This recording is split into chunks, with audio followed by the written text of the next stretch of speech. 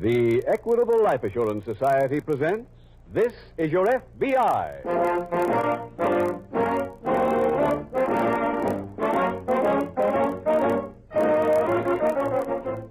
This is Your FBI, the official broadcast from the files of the Federal Bureau of Investigation. Presented as a public service by the Equitable Life Assurance Society of the United States and the Equitable Society's representative in your community.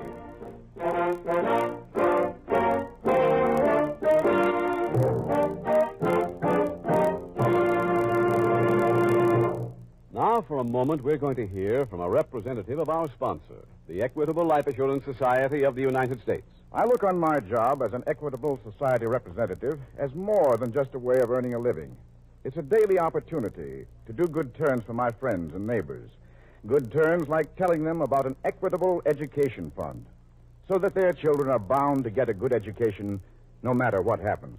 In approximately 14 minutes, I'll be back to give you the whole story of an Equitable Education Fund, an important contribution to American education made by the Equitable Life Assurance Society of the United States.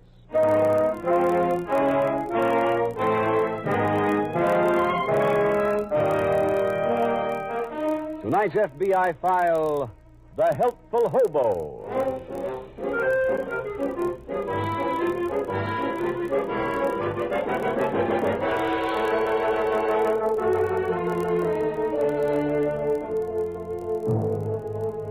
There are certain phrases which we Americans have made a part of our daily speech.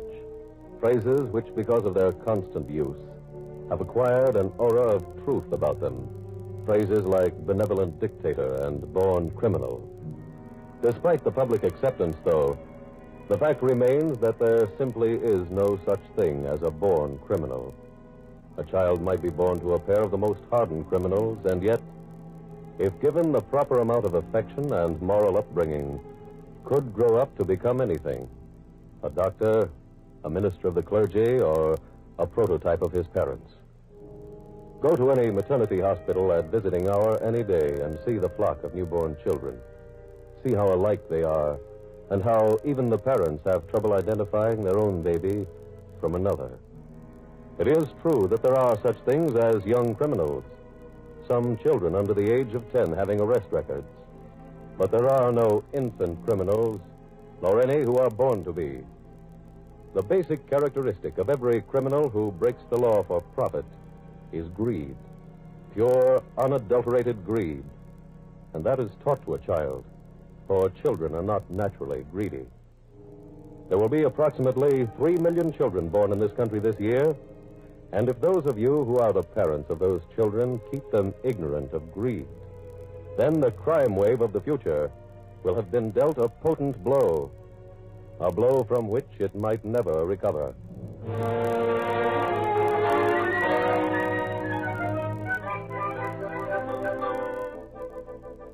Tonight's file opens at the city dump in a large eastern metropolis. Scattered about the dump are weather-beaten lean-tos that are obviously no match for the weather. In front of one of the shacks, a raggedly dressed man stands on a discarded kitchen chair. He's hammering a piece of tar paper over a hole in the wall as a well-dressed stranger approaches. Hey! Hey, you! Are you addressing me? Yeah. I want to talk to you. I'm occupied. Look, I got a job for you. There's moo in it. Moo? Moo. Scratch. Money. Money? Yeah, that's right. Oh. Well? Say, you live here? Temporarily. You see, I'm between engagements. Huh? I'm of the theater. Oh.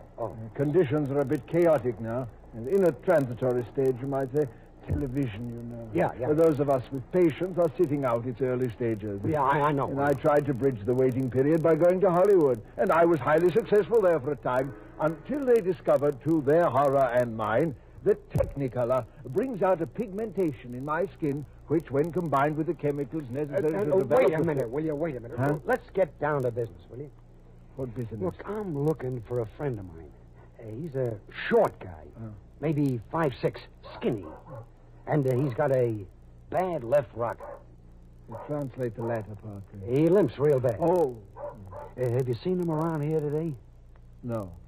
Well, you probably will. Now, can you remember what he looks like? My good man, I am known as the quickest study that ever learned. Yeah. Now, look, here's a double saw. Double 20 saw. $20. Ooh. If and when you see the guy, I want you to call me. Where? I'll give you my phone number. Oh. Just ask for Joe. Here. Yeah. Oh, thank you. Now, if you handle this right, peg the guy for me, I'll spot you another 50.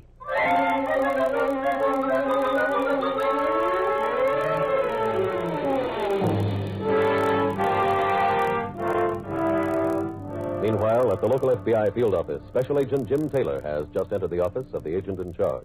You sent for me, Mr. Russell? Yes, Taylor. Have a seat. Thank you, sir. How's your desk? Pretty clean, sir. Good. I want you to go up to Fulton Falls this morning. To the prison? Yes, there's a patient in the prison hospital named George Humboldt. Interview him. All right, sir. Were you in the office when that case came in? Humboldt. No, sir. About 3 months ago, George Humboldt committed an armed robbery over in Madisonville. He escaped by stealing a car. I see. I have the details here.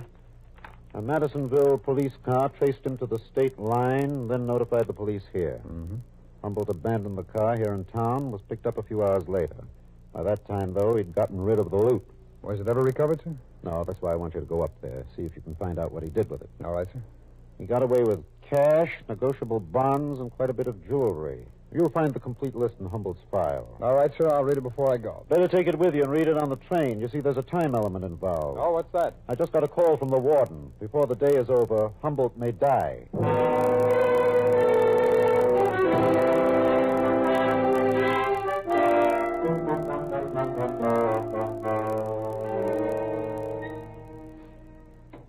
That's you, Joe? Yeah, Where you been? down the dump. The what? The city dump. Oh, what's playing there? Business.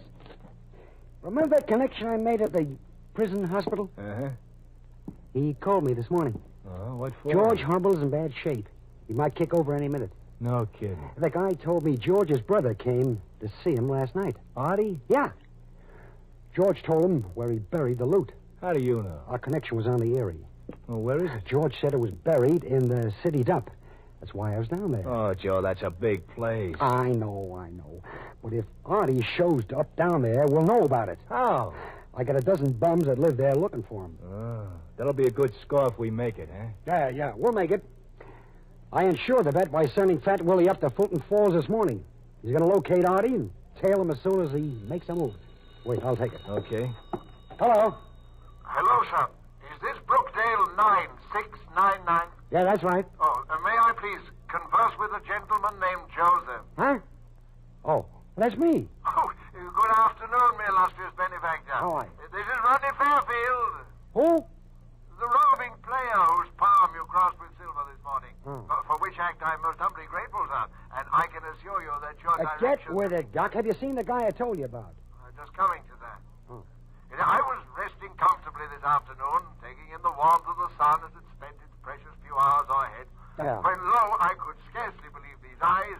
There was the gentleman you so fittingly described to me. You saw him? Oh, at this very moment, he is surveying the debris-laden paths which surround me humble abode. He's there now? And he was a few moments ago when I left to repair to this apothecary's to make this telephone call. Thanks. He's there. He's at the dump. Artie? Uh-huh. I'll see you later.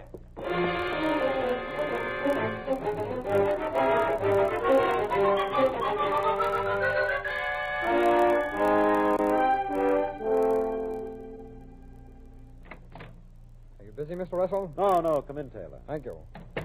You're back pretty quickly, aren't you? Yes, sir. George Humboldt died shortly before I arrived. Oh, that's too bad. But we may still recover that stolen property, Mr. Russell. Oh, how? I learned that Humboldt has a brother who went to see him last night. Yes? According to the visitor's registration book, the brother lived right near the prison. You think he has the loot? Well, no, sir, but there's a good chance he may know where it is. Why? Well, George Humboldt knew he was going to die. Oh? I learned that from the prison doctor. He talked to his brother at great length. You probably told him where the stuff was hidden. I think so. I decided to follow up on that. I went to where the brother lived. It turned out to be a rooming house. Did you see him? No, sir, he'd checked out. I got that from his landlady. She told me that he'd left an early call, wanted to catch a train. I got a description of him, went to the railroad station, and the ticket clerk there remembered him. Did he remember his destination? Yes, sir, he came here. Oh. That certainly makes it look like the loot is here, too. I would think so, sir. Oh, shall I ask the police to help us find him? Yes, call them immediately. Let me know of any developments.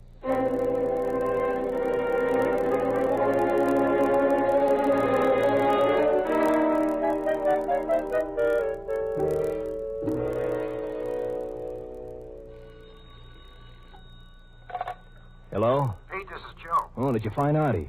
Yeah, Well, did he dig up the stuff? not yet. Well, couldn't he find it? He didn't try. Oh, why not? He was just casing the joint. Oh, waiting for it to get dark, eh? Yeah, I guess so. Hey, Joe, did Fat Willie catch up to you? Yeah, he lost Artie when he got off the train. Oh, where's Willie now? Across the street in the Central Hotel. We tail Artie there. That's where he's staying. Oh. Now, look, come over here. We'll wait by the hotel. As soon as Artie makes his move, we'll move right with him.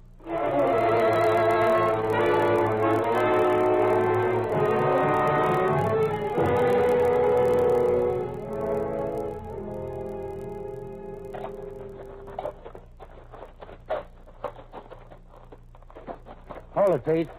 What's the matter? Put out the flash. Why? We're getting closer to him. Oh. Yeah, walking through this stump in the dark ain't gonna be easy. Yeah, but it's worth it. Come on. Okay.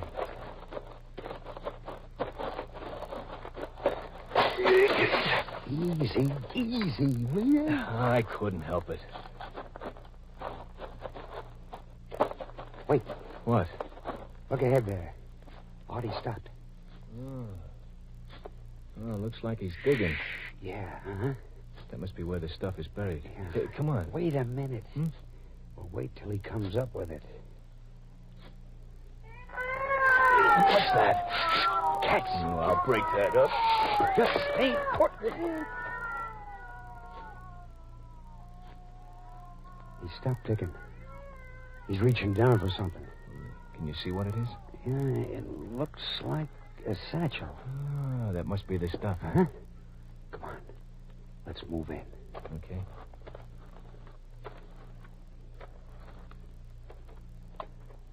Hello, Artie. Who's that? Us. Give me the satchel. Okay. Oh, shut up. Here you are, Joe. Come on, turn on the flash. Right. These are even locked. Oh, yeah. Let's see. Yeah, this is it. Look here, cash, bonds, jewelry. Oh, regular smorgasbord. Yeah.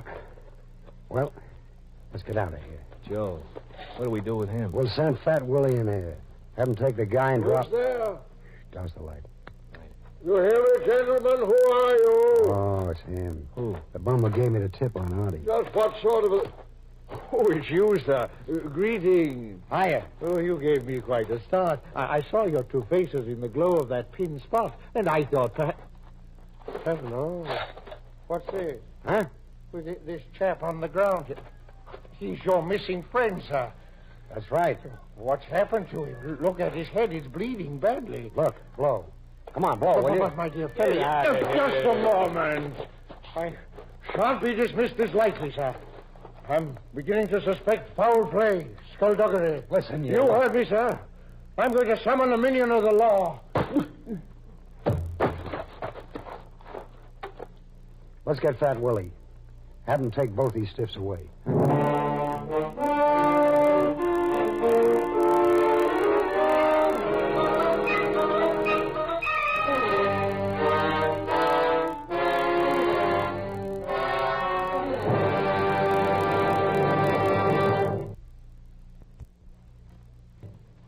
We will return to tonight's exciting FBI file in just a moment.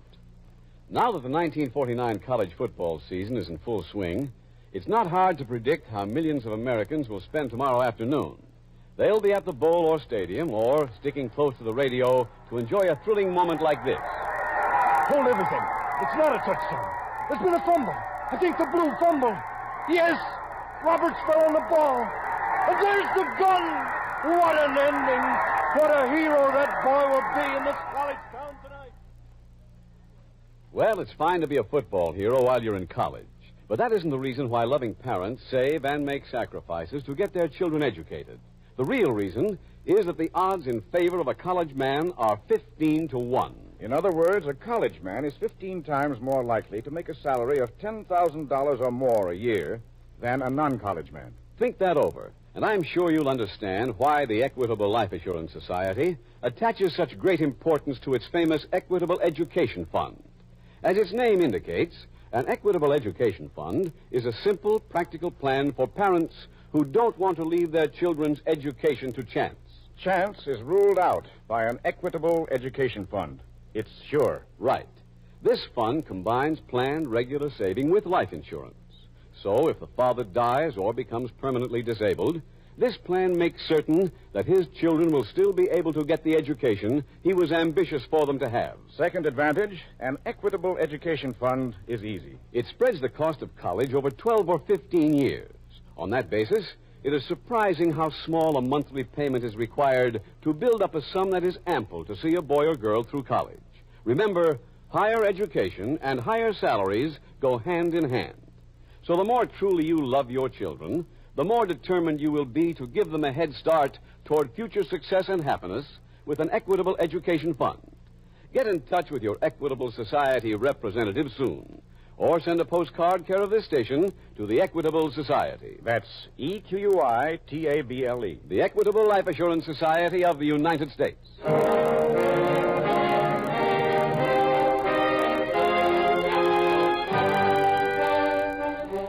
And now back to the FBI file, The Helpful Hobo.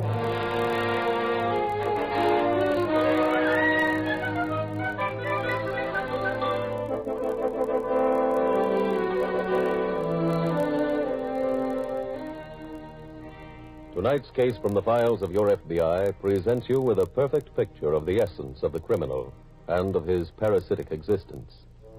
He considers himself a success only if he lives off the toil of someone else.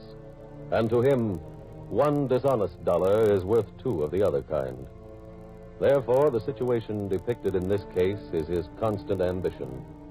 For here he is able to gather in the spoils of a robbery without even having to go to the trouble of planning and committing that crime. The fact that murder is involved is not even a temporary deterrent. For the true criminal is so complete an egomaniac that he considers the possibility of his being caught to be minute. Yes, he knows that others are apprehended by the police. He might even know that at the time of the last census in this country, there were more than 175,000 people in prison. But he is not bothered by facts like that, because it is more pleasant to listen to his ego. His ego, which tells him that those people were caught because they got careless or because they were stupid. And so he vows to himself that he will not be careless, and he will not be stupid. And that satisfies him. Satisfies him enough so that he believes he can go on lying, stealing, cheating, yes, and even killing, until the very end.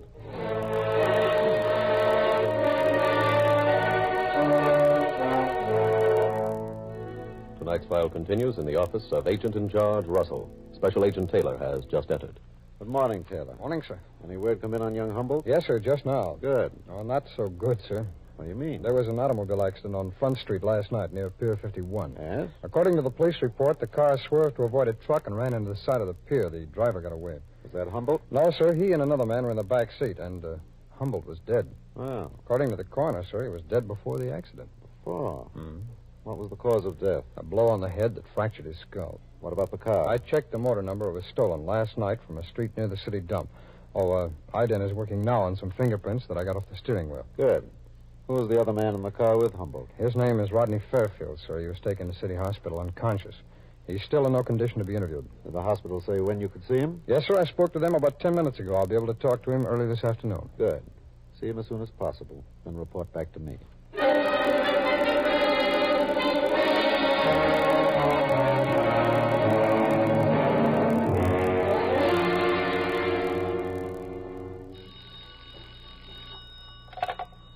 Hello? Joe? Yeah. Pete? Yeah, Pete. I just got a call. From who? Fat Willie. About what? He blew town last night. Why? He cracked up the car and had to run. What about the stiffs? He left them. Dead? Well, the old bum was still alive. Where is he? City Hospital. I called there. That's bad. Joe, he'll talk. Yeah, he loves to. You think we can get into the hospital? That's an idea. You want to try? We might have to. Get up here real quick.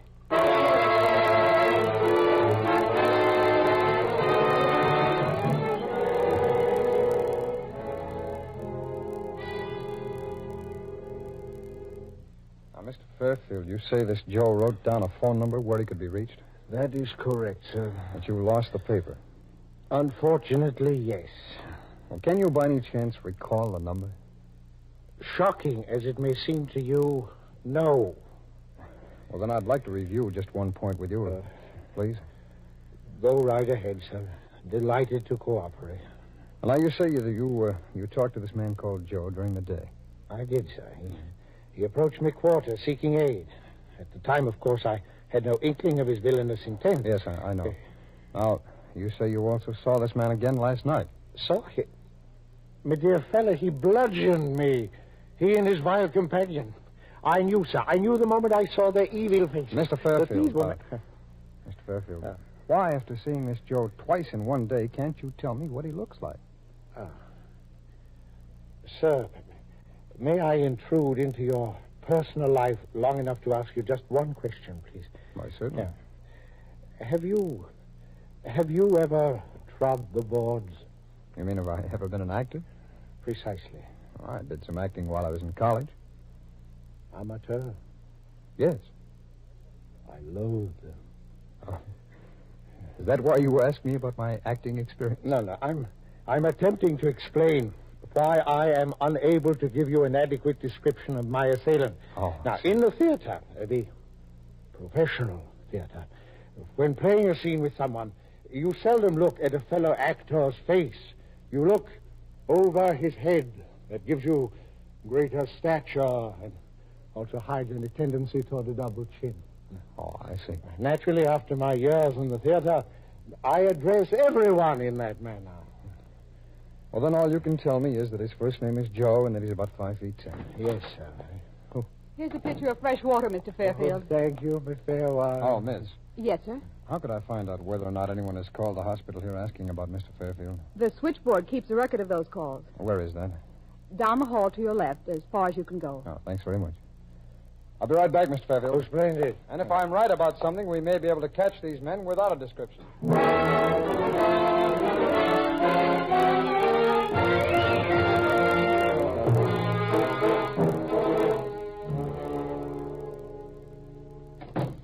Joe? I'm in here. You ready?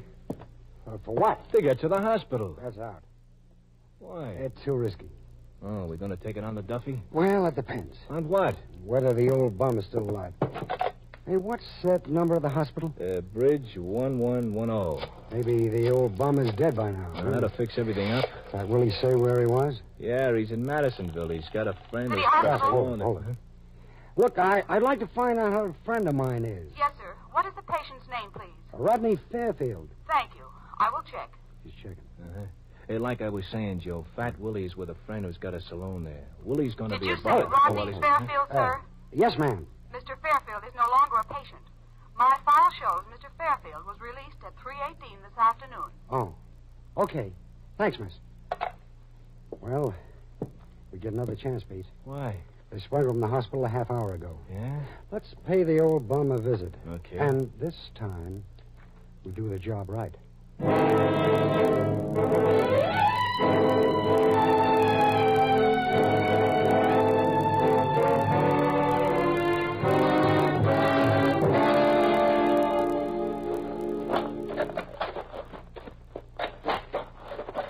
Throw on the flashlight, Pete. Come on. Okay. I don't know how we got through this stuff last night. Me neither. Hey, see the old bum yet? No, but he's down around here somewhere. Yeah, they must have dumped a lot of this today. Yeah. Hold it, Pete. Huh? There's the joint. Oh, yeah. And there's the guy.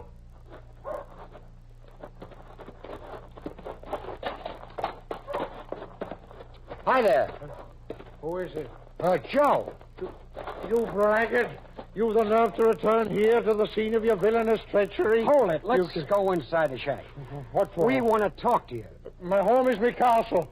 And I invite in those whom I choose. Look, we come down to tell you we're sorry about last night. Yeah, it was an accident. Your apologies are not acceptable. We didn't only come for that. Oh. Perhaps you wish to autograph this bandage on my head, eh? That is, if either of you can write. Joe, it ain't gonna work this way. No, I guess not. Let's try this. Just a moment, sir. Now, you put that gun away. You heard him drop it. Huh? Drop it! Oh. Well, you timed your entrance magnificently, Mr. Taylor. This gentleman is a special agent of the FBI. Mr. Fairfield. From what I understand... That's all right, Mr. Fairfield. We can explain the rest of it to them on the way to headquarters.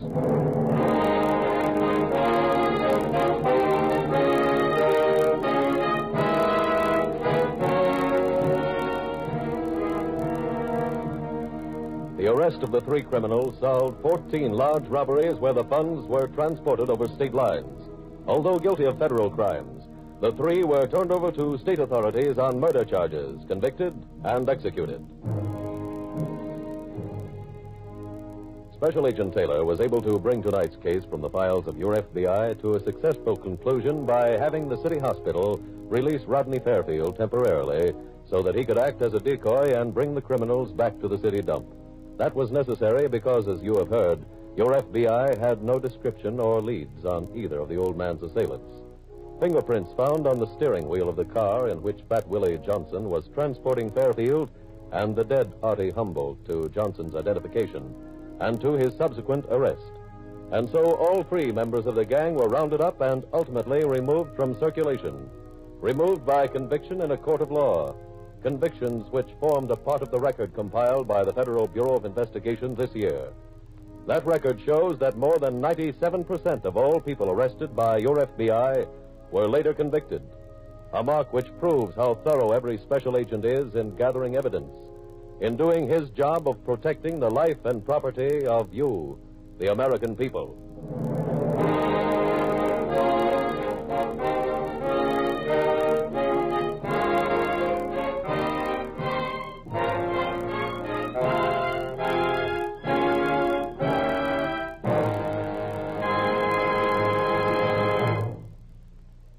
In just a moment, we will tell you about next week's exciting case from the files of your FBI.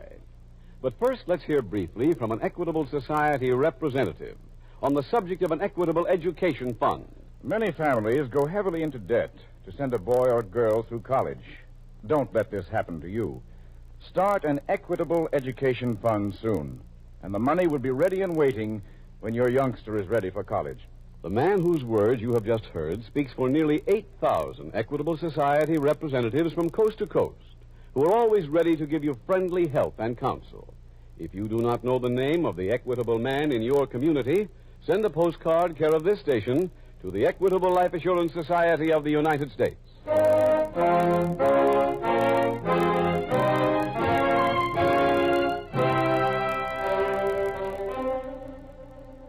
Next week, we will dramatize another case from the files of the Federal Bureau of Investigation. A file exposing the operations of a family of thieves. Its subject, arson. Its title, The Unhappy Firebug. The